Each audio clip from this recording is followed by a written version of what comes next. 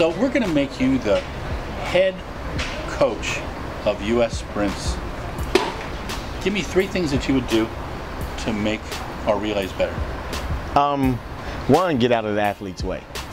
Okay. Could you explain that? Tell me what you mean by that. I say that because, okay, I'll just take it from when we were running relays.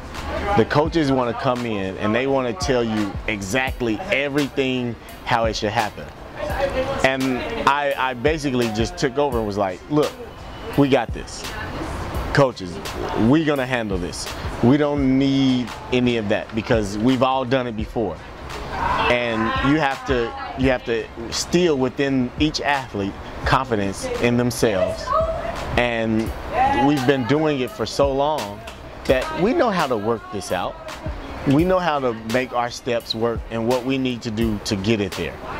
So get out of their way. They've been doing it. Every single person that's in the relay pool has ran in college, has run plenty of relays in college, so it's not that difficult. But coaches like to be like, this is me, it's because of me of this. No, it's not. It really doesn't matter, because I would tell the athletes, like, look, it doesn't matter what them coaches say. Whether we go down here and win or whether we go out here and lose, it's going to come up on us. They're not saying it's the coach's fault. It is us, so we got to get together.